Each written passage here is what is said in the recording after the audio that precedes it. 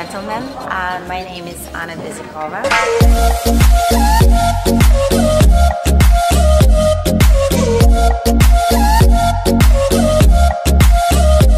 And the third point that I would like to talk about is the fluidity of movement.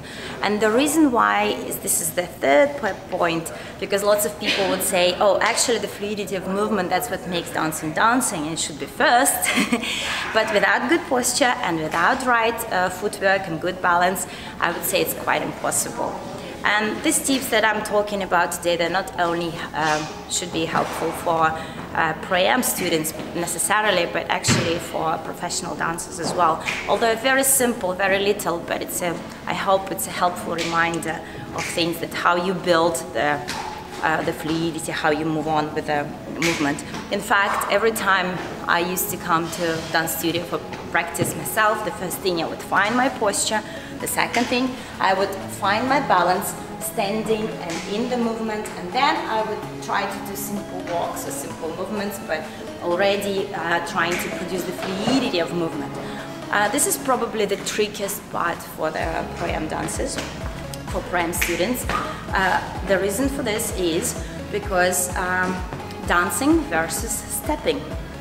So I can know my routine, I can know my steps.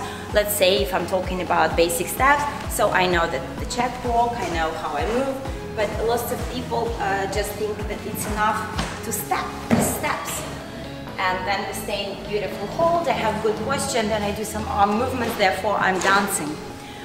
This is not necessarily the case.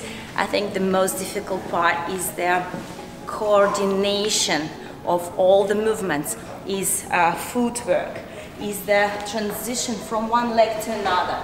It's the spine movement. And I would say that the arms movement is probably the very last moment that I would think creates the fluidity of dancing. And lots of people, they start with the arms and completely neglect their coordination from foot to the body. And the only one more addition that I would like to make to our conversation is I would like to mention the rotations. I will not discuss or describe in the full the technique of different rotations, such as three-step turns or the spiral turns.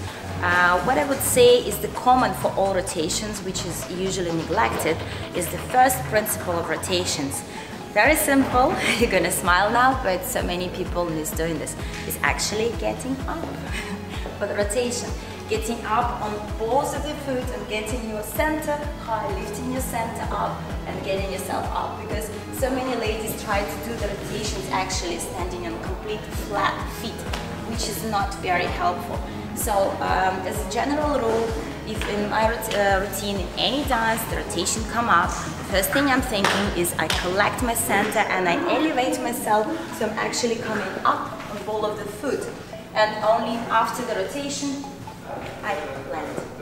So ladies, when any rotation comes, the spiral turn, any kind of turn, what you should be thinking about that I'm elevating myself, I'm collecting my center, and I'm lifting myself up.